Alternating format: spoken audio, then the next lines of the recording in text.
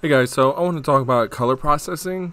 I think I've done a video on this, but I wanted to do an updated one because I really love this tool and I don't know if everybody knows about it. So as you see, I have Bluebeam 2018 open, and in my view panel here, I have a Bluebeam markup loaded, and it looks like the grid is on. So if you want this same PDF, you can come up here to the help button and then go into training resources, and the first one's the markup, and you can open up that default markup Bluebeam PDF that they have. So if I want to run color processing on this, I have to come up here to the document button and then come down here to color processing. Press this button and then we'll get some options up here. So we get this dialog which has a number of options. So we have the tolerance, source colors, and this is all specific to the modify colors process type. And then down here we see before and after preview. So if I click on this and I get this drop down, I get colorized, grayscale, black and white, luminosity, saturation, and hue, mask image. So modify colors is a really cool thing because we can grab the specific colors that are in this PDF, and then that would be the first, and then we want to change this red to a different color.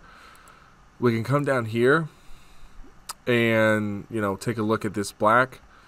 We can, or I think it's one of these blacks, grab one and then change it to a really strange color. So as you see, it grabbed all that specific type of black. So this one pertained to all the lines that were within the PDF that were the building and title block, and it changed it all to blue. So you can apply this to a number of items within the PDF, and it kind of picks them up, and then if you wanted this to be a variety of colors, you have that option. Another nice thing is colorization. So we can kind of pick a specific color for every page, or we can do a custom or current. We can scale color. We can do process image.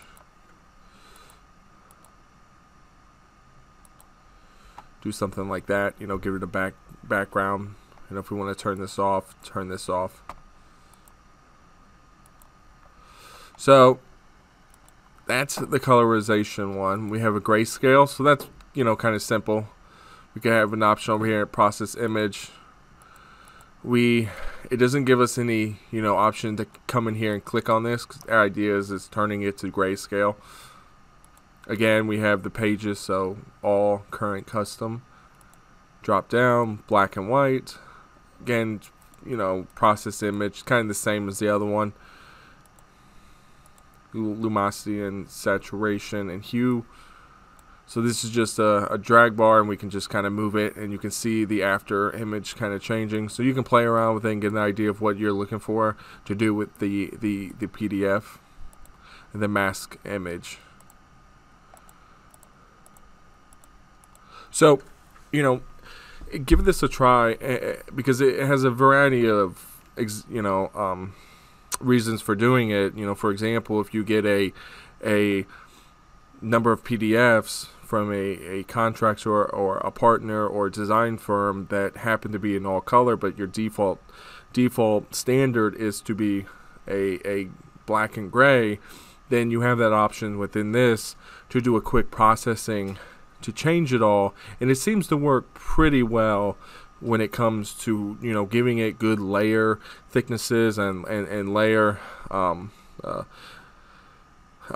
depths and stuff like that, giving it different transparencies and whatnot. So it's a pretty trustful tool to use for those type of cases.